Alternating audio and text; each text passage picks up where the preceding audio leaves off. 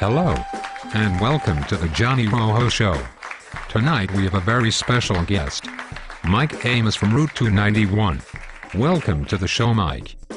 Hey Johnny. How's it hanging? Low and to the right, thanks for asking. So, Mike, tell us a little about yourself. Well, I am a guitar god, and a damn sexy beast as well. Interesting. So how is it performing with the guys in the band? It is great. Brian is a fabulous drummer, and Frank makes me gasp for air, that is, when he shits his pants on stage. And then there is this red-headed asshole on bass. Yes, I know. We are interviewing him on next week's show, so stay tuned, America. So are you excited about the show at Aunt Lynette's, Friday, January 6th? Yes, very excited. I will get to show off my beautiful body, and impress them with my cat-like reflexes on guitar.